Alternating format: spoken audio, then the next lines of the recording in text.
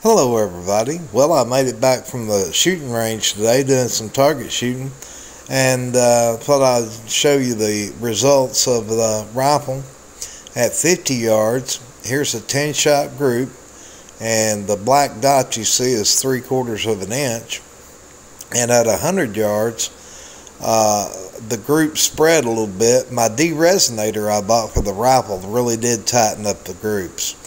The one thing you have to keep in mind about this rifle, the scope is set up for a minimum distance of 300 yards. Hope to be shooting that soon. As always, thanks for watching.